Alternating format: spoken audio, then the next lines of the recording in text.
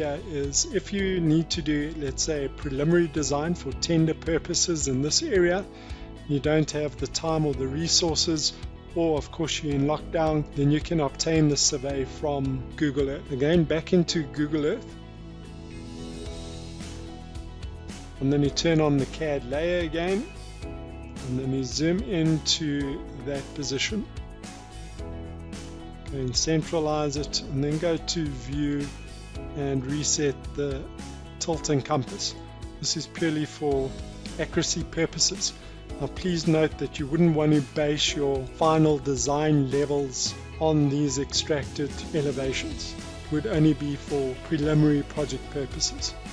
Back in Civil Designer, still in my CAD mode, I go back to Tools, External Utilities, and this time I go and specify Google Earth Grid. This will obtain the Y, X, Z coordinates inside Google Earth of what is visible on the screen. Specify where you'd like to save it.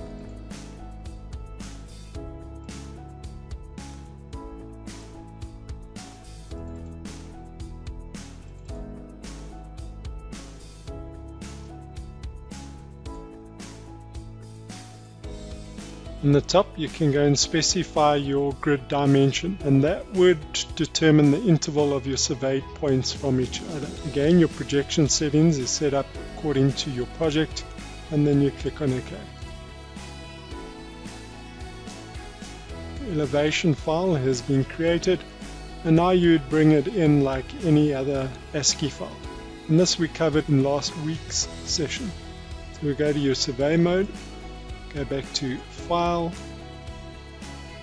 Import, ASCII, Single File, change your file type to a data file, and go and select newly created Google Earth extraction.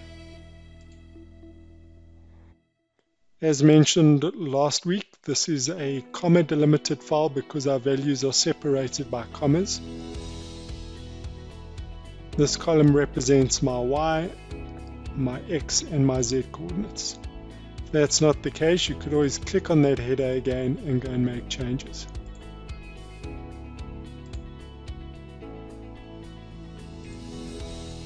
Don't forget that we've got 255 surfaces that you can work with.